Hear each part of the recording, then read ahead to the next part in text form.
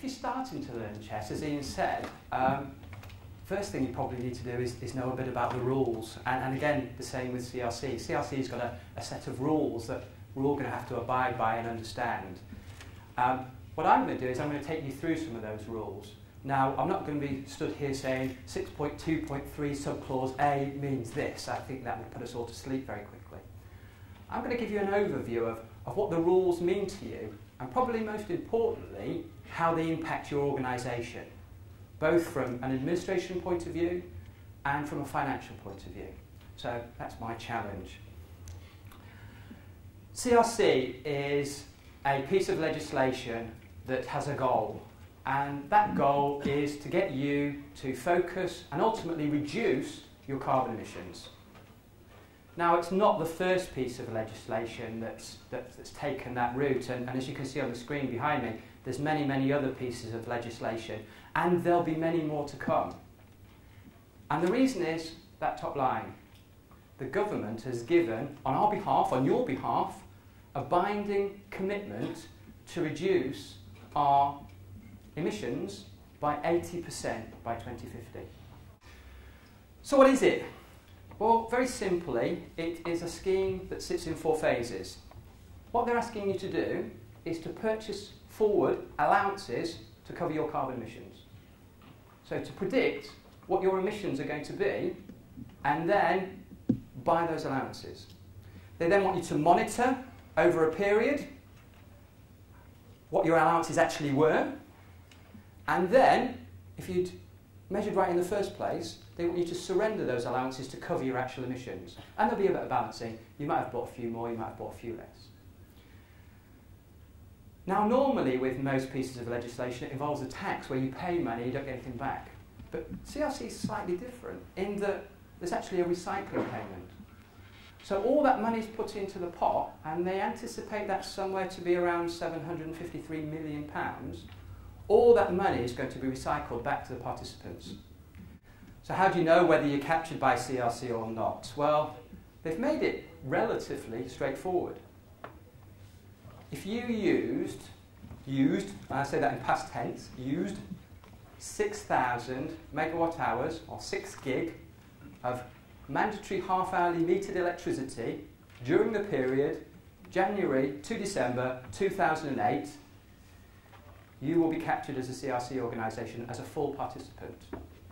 If you use less than that, there are certain bandings that you have to do certain things, but you're not captured by having to buy the allowances. Now, it's also worth knowing different types of organisations, and they're captured, because you might say, well, if you own the building you're in and you're responsible for everything and you manage it and you pay the bill, etc., then you're definitely party captured by that if you use the qualifying consumption. What happens if you're a landlord? Other people are in the building, I can't control the energy used. Well, if you are the counterparty to the electricity contract, you physically sign it in your organisation's name, it doesn't matter. You are still responsible as a CRC organisation. I also mentioned an evidence pack, and an evidence pack is for the Environment Agency and the other organisations that are going to administer this scheme to know that you're doing the right thing and that you're not trying to cheat the system. You're not making it up. What they want from you: structural records, a list of all your sites and the types of sites. Data records, how much energy they've used, gas, electricity, all fossil fuels. It's not just electricity, gas, electricity, LPG, coal, oil. Any fossil fuel has to be recorded. A special events record. Now, this is quite interesting. This could be quite onerous. If you have a fundamental change in your energy use in your organisation, you need to be able to record it. And you need to do this in a special events diary. The example that's given is a change of meter. If you had a meter exchange and the auditor came to see you and he was looking at the meter readings and suddenly those meter readings were non-concurrent, they could say, hang on a bit, you're fiddling the numbers, you just changed those meter reads to make it look like you've used less energy. And you say, honest, no, we didn't. It was actually a meter exchange. That was the last meter read, this was the new meter read, that was the date, this is the certificate of the meter, that was the old type of meter, this is the new meter, this is the picture. I've now evidenced that it was a genuine change. So I can actually evidence that even though my meter readings weren't concurrent, there was a reason for that.